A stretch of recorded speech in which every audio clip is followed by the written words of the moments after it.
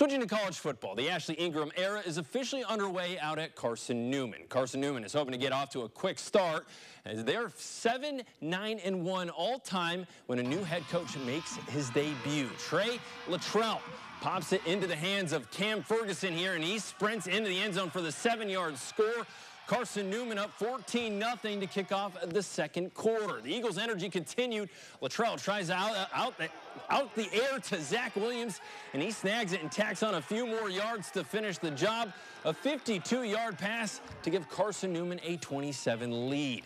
They weren't done. Final seconds of the half, Gavin Gosnell takes it himself, plows through across the goal line there, but they're going to count the Eagles ahead 26-7 at the break, and they win big in their first game under Ingram, 50-7 the final.